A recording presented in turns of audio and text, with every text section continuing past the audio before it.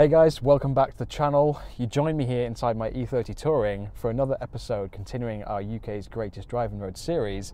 The reason I'm inside the car is because you might be able to hear the wind is absolutely insane at the minute. It's early October, so the weather is starting to flip, and we just thought it would be easier to film this intro inside the car to preserve the audio. So let's take a look at the map and I'll show you the route that we're planning to do today. Okay, so we're currently near the Stang Forest, which is about where this orange line is. Near where it meets this main road here. Now our route is going to take us back north towards the A66, and then we're actually going to go to Barnard Castle, through Barnard Castle, and then up on this road, the B6278 towards Stanhope. At that point we'll cross over and we'll continue heading north up towards Derwent Reservoir, and that's going to be where this route ends. It's not a massively long route, I think it's about 35 miles. However, there are some excellent driving roads along this route, many of which we have filmed on before, so I'm very much looking forward to kind of showing you those in a bit more detail and also admiring some of the stunning scenery that exists, particularly on this stretch over the moors as we climb higher up. So anyway, let's get on with the route. We've got to kind of continue back towards Barnard Castle from here, so we'll be heading down again through the Stang Forest, and I'll catch up with you a little bit later on.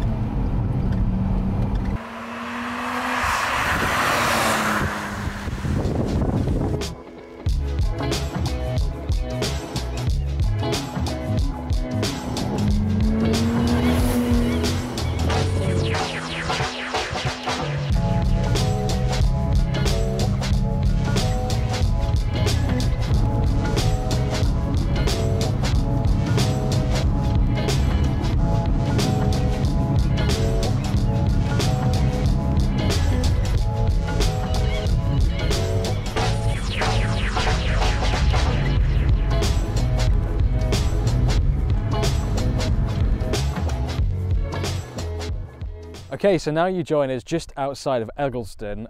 So we've done the kind of Stang Forest road there. It's one that I really enjoy. We have filmed a few videos down there, as I mentioned. They've actually cut down a lot of the trees that were there now because they regularly deforest it and then replant new trees. But it's quite different because when we've been there in the past, you've got very, very tall trees either side of the road, which is cool. But obviously it's a little bit different at the minute. But yeah, it's a great road. There's some narrow sections, some twisty sections. And as we move out onto this next set of roads, it really opens up and gets a lot faster, which I'm excited about. So let's have a look at the map and see what's coming up next. Okay, so we are just on the B6278, which runs up this way. So we've just come past this junction at the bottom, and as you can see, we've got a few curves and things in here, and actually when we go down the road, it is kind of twistier in some sections, but there's a lot of open straight bits as we climb up into the moors, and the scenery really gets beautiful as well, which we'll try and show you. So anyway, I think it's about time that we cracked on down this next set of roads. I'll see you back in the car.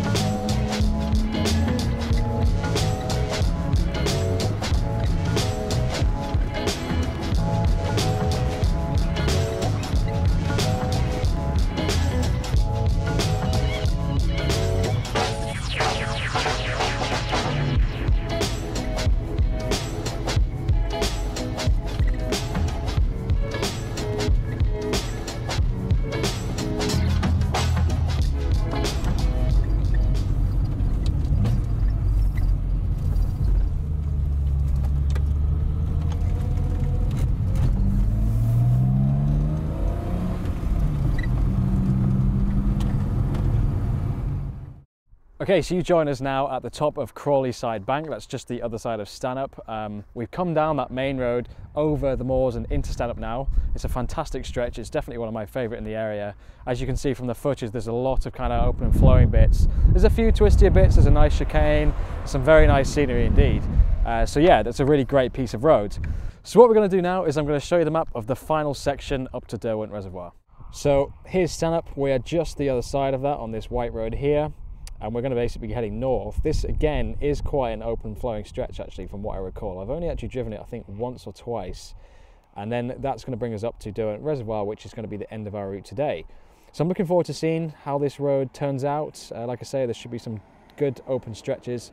So yeah, let's hit the road and see what it's like.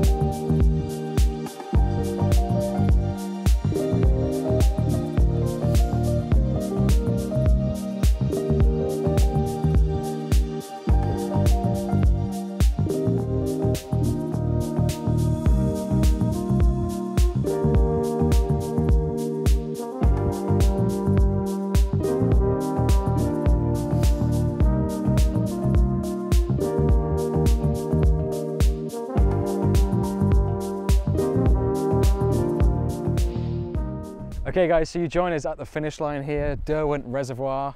This is a huge reservoir actually, but it's a great place to end the journey, and it's actually a journey through 3 different counties, which is kind of the impressive thing with this route. We started in North Yorkshire, we then headed north through County Durham, and finally now we are in Northumberland, which is the county that borders Scotland. So yeah, it's been a great little drive that actually. It's definitely something you could do in an hour, maybe an hour and a half if you wanted to, and it's definitely worth doing, particularly if you're in the northeast. So yeah, I hope you've enjoyed the video. Hope it's been good to see the E30 back out on the road again. I know a few of you guys have messaged me asking about that. Speaking of which, you can follow us on Instagram at foot.2.pedal. I'll leave a link in the description below. Thank you very much for watching. I'll see you in the next video.